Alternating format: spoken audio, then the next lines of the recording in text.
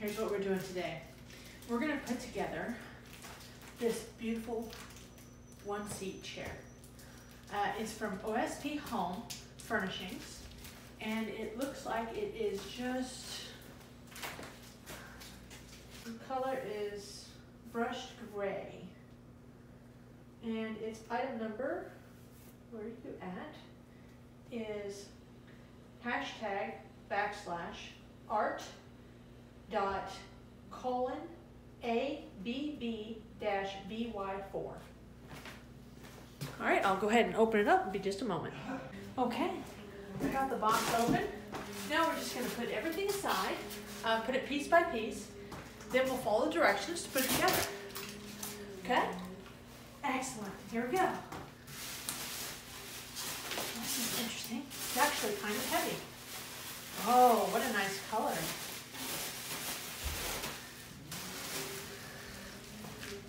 That's not bad. I kind of like that.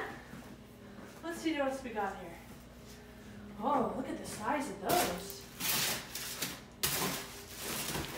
Beautiful cushions. What we're going to do is we're going to try to leave that cushion in the bag until we're done. Guys, I don't know about y'all, but I don't want to get it dirty. We just started it. Uh-oh, here it goes.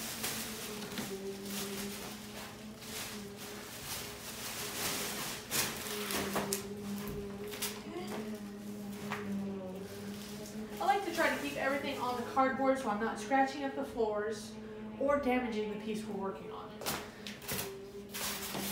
Very important, especially if you just spend all that money on something that you want beautiful.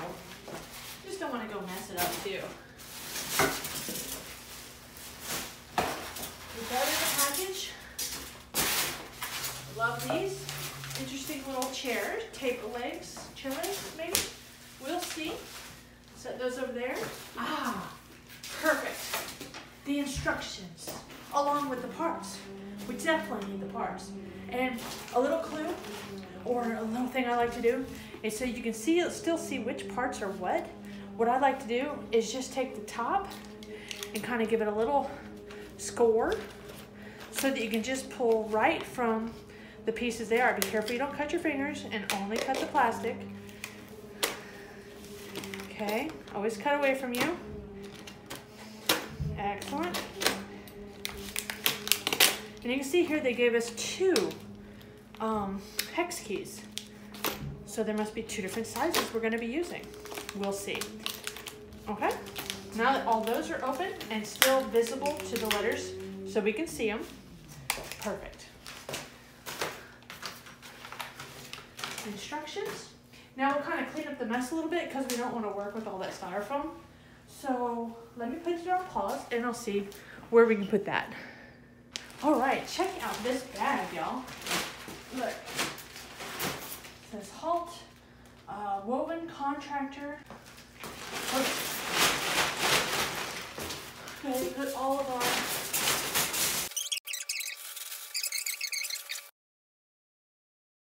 give you some beautiful pictures. Okay, so it says about the spindle chair. That's what this design is called.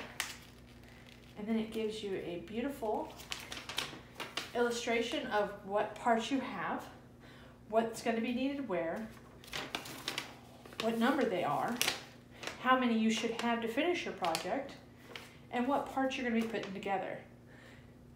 Okay, as I can see here, there only seems to be 5 parts to put together.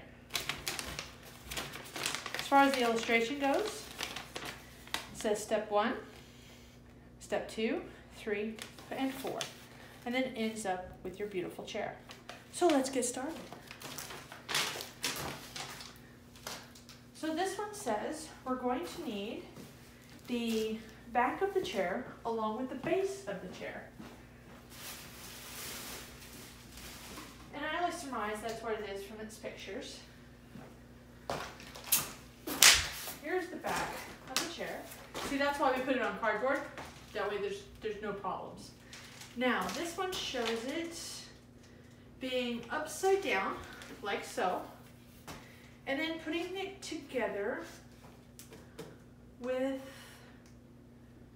with E's, B, G, and K. And it looks like you do both of them the same. So we'll find the chair that goes with that base. And it looks to be this one here. But the drawing specifically shows it backwards. So I'm looking in its hollow chair. And then it shows this actually hooking in to the pieces here. It's almost like it fits together like a little puzzle. With that being stated, what we'll do is, oh, I see, okay.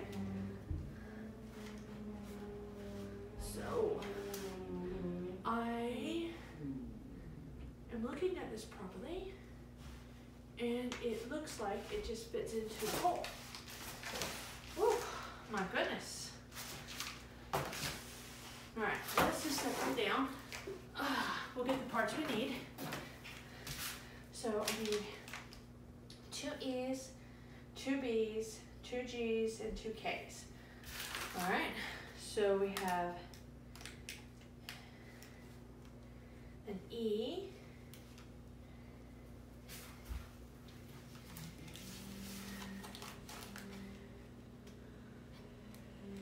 all right, so the E's are definitely washers. Now B is showing these small screws here. So we'll take those two first. Take those two first, along with the washer, the locking washer, which is the one that's kind of bent, and then when you tighten it, it straightens together and helps lock it in. And then it shows you to have your trusty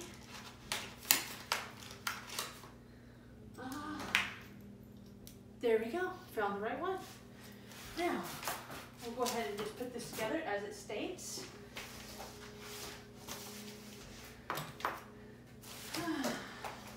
Now looking at the picture again, I also see where it needs to go together now. There, that's where it's going to go together. So, it shows them going in the inside holes here, just like that there. And then you just tighten it up. I think I have a drill bit that is this size. Let's just see. Yes, I do, but that is not it. Excellent. Here's the next size drill bit. Now this is a hex key drill bit. It is the same size as your hex key. When you set it up close to each other, you'll see that they match. That will do the trick of this. But you have to set it at low settings so you don't over tighten it or strip the bit in the chair.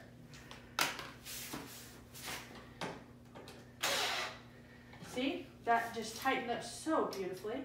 Now let's try the other one. Put it right on in.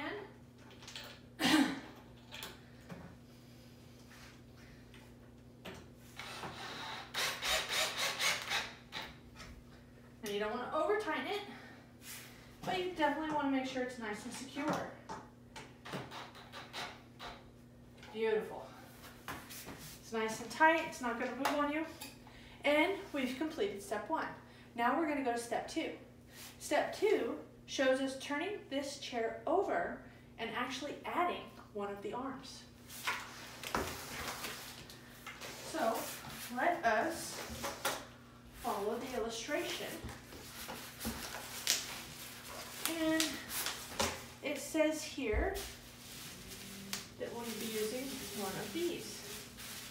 I love these bubbles. Me and my dad would sit and pop these bubbles for hours. Okay, this looks like it has the little plastic for the floor base. And this is definitely just a wooden dowel piece, nice and round, which will fit right into the hole of the chair. So we'll put that in first. Oh, see? overboard, just nice and twisty. And then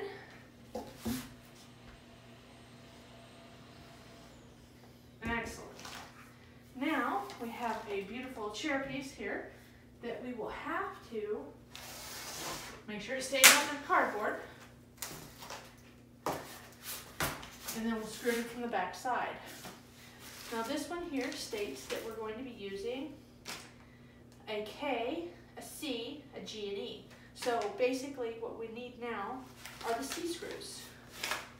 And on the package they give you, you'll see that it definitely states C times 4. But we only need 2. Actually, my mistake, we only need 1 here. And it shows it going, it also shows something going into the back of the chair to make sure that stays tight too. Let me, oh, it shows this one, this one, this one. All right, so we're gonna put this here. And in there. It definitely does have a screw here. Okay, there we go.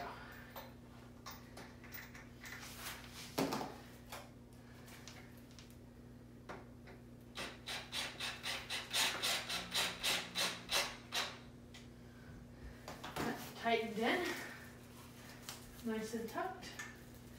Now we'll see what's going on with the back of this piece here. Oh, it definitely shows a screw hole. Oh, and I totally missed that. Okay, so we're gonna need a J, an A, and an F. What are the A's? A's are, oh, these 2 little screws here. So we'll need one of the A's for this side. Here we go. It's gonna be beautiful. Oh, we gotta see what size it is. It is definitely the smaller chuck size. Not to worry, because I have another one. And we'll put that in, get it started a little bit. Trade bits, and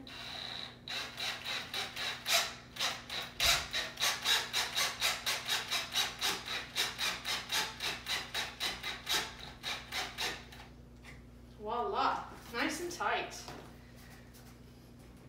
Don't lose your bit.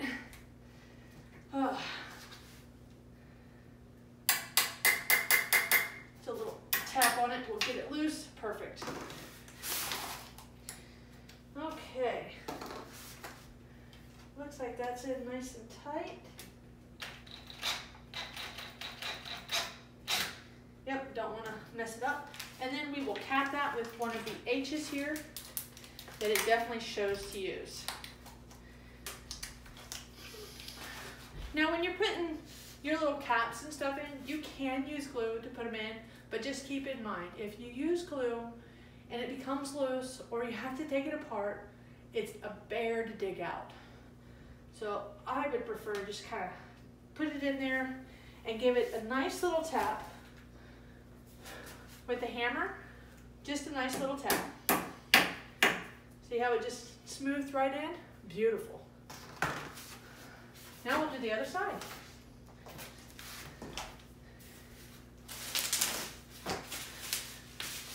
There we go. One thing about putting together furniture, it's not much variations. They try to make it as easy as they can for us to put together. At least that's what I've noticed.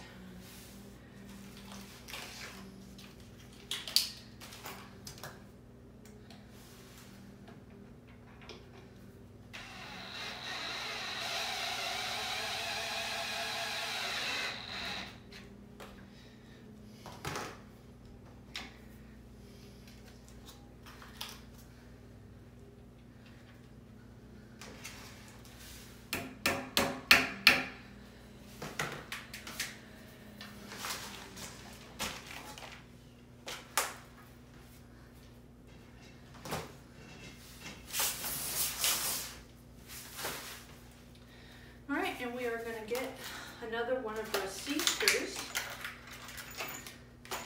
Make sure we have the right bit, and we'll take care of that.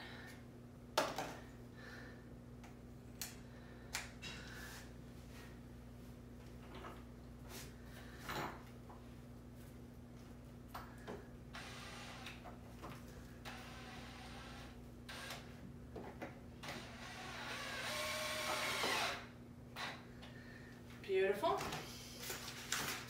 All right. Now, because it shows using both screws, I'm going to go ahead and finish screwing these legs off. And then we'll screw in the back legs as it states. Because we have all the screws, so we have to make sure we use all the bits where we're supposed to.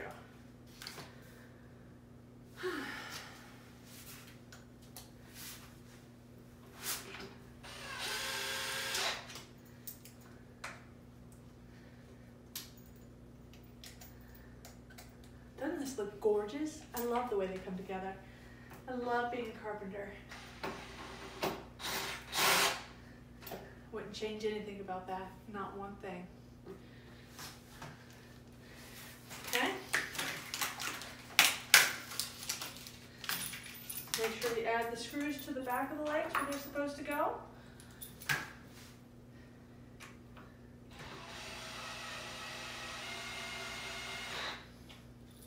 And again, do one side, one screw, then come back. Don't do them both at one time, because it over tightens, it stresses out the chair, and then you'll have a doozy of a time making sure it stays together.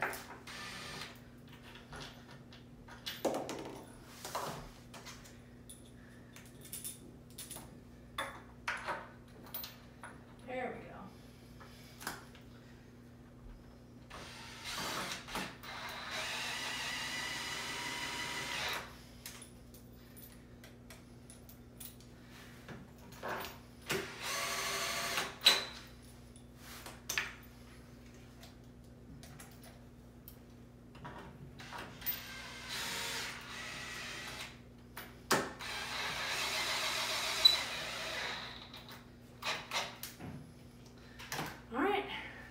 How beautiful is that? So, see why we use the cardboard? Oh, that is gorgeous. That is a gorgeous little chair. All right, so let's put the cushions on it, see what it looks like all together. Now, they've given you a little cloth to cover up the Velcro here. Let's go ahead and take that off. And then we'll put the chair cushions right down.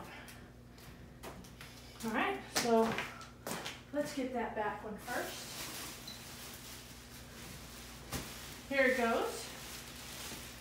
Now make sure to put the zipper towards the back. Just more aesthetically appealing. Wow, big old thick cushion.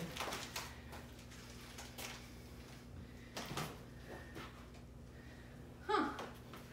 Okay, there we go. Beautiful. Now we'll get the back chair here. See what that looks like.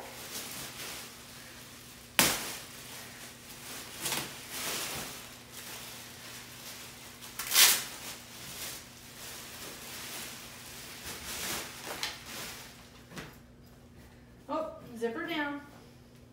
There we go. That is so gorgeous. All right, hold on. I gotta do the test. The test. Oh yes. Ready? Not bad. A beautiful little chair. Definitely easy to put your shoes on, whatnot. Will help out immensely in this little B&B. Okay. And just to see what we have done, we have finished our chair. Isn't that gorgeous? Oh, this is Habitat Woman. See you next time. Awesome.